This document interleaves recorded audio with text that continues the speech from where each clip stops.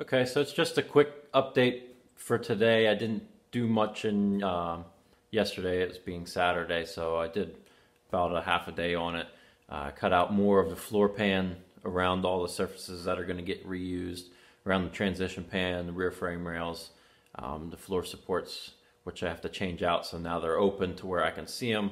And I was able to see where in the floor supports in the toe board area what needs to be patched. There's some pinholes that were uncovered there, which I'll show you. So let's take a look at the inside of the car and see exactly where we're at with it and what I uncovered. So looking up in the car, you can see all the old floor pan I got removed from the entire way around. So all the pan's gone. I ground down all the spot welds that were originally there, which you can see. So I got to clean up the metal the whole way around yet to prep all that area for the new floor pan to go in. And let me crawl inside, take a look. You can see the toe board area on this side. I kind of took my wire wheel and cleaned up along there just to find where it was clean. You could see the amount of pitting going on from that line that I did down. The pinhole's starting to go through there. Basically there's a space, there's a little bit of a space in between there. The torque box is right behind that. And that space in between, it just creates room for that rust to grow. So they commonly rot out there. So I'm gonna replace this side from that line. I gotta cut that out. I'll patch that first, and then this driver's side, you can see it's a little strange. It went high on the inside, which is not as common. Usually they're rotted out more the whole way up on the side where the rocker is. But you can see the pinholes going up there, so I cleaned the line going across to there. So I'll cut that toe board out there, patch that in place, but you can see it's just pitted and rusted along that whole bottom lip there. So we'll cut that out, get that spot changed out. Cross member is in good shape. The top of the floor supports, which is, they want you to keep the top rails of the floor support on both sides. And with that front suspension kit, I'll basically be cutting the whole floor support out the whole way up, for the most part. Up there they want you to join it differently, but from the transmission mount there back, you're cutting it out, welding the new floor support in, button up against that upper flap that's going to get mounted to the floor pan. Which the floor supports, the original ones, are actually in really nice shape. There's no rust in it the whole way up, which is strange. So it's pretty clean compared to the stuff that you've seen me do. But I got to clean up all that metal and where the seat platforms go, floor pan the whole way around, and just prep all that metal for the new floor pan to go in.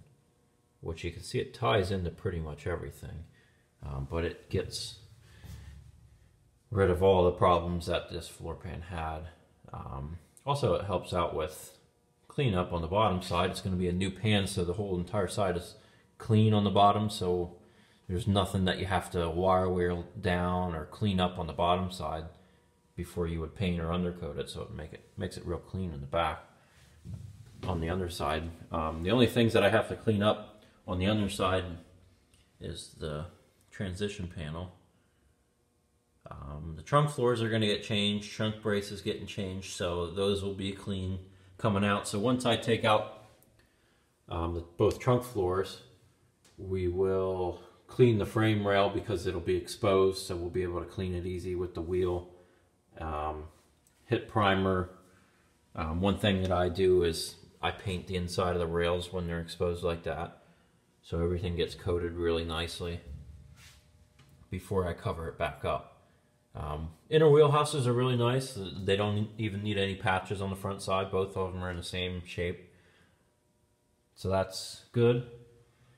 But yeah, pretty much just need to clean up a couple things to prep for that floor pan. I got to change out the floor supports, and I got to do both toe boards there, that little bit that I showed, and then the floor pan would be able to go in.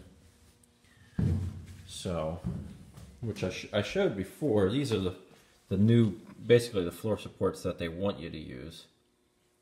You can see this is the end that meets up to the bottom of the rails of the new kit that I welded in there, and they go in that slot that you can see.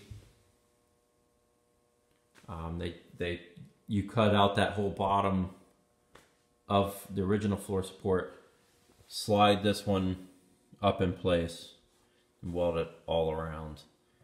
Weld it up to the floor pan, weld it to the original frame, weld it to that new frame of the front so it gets tied into everything. So that's where we're at today, and that's what we're working on. That's what will be next. Super Bowl today. So I'm taking some time off. We're going to watch the game, enjoy the day off. But back on it tomorrow, and we'll start cutting out those couple pieces there, get them changed out, get the floor pan in, and we'll keep rolling from there.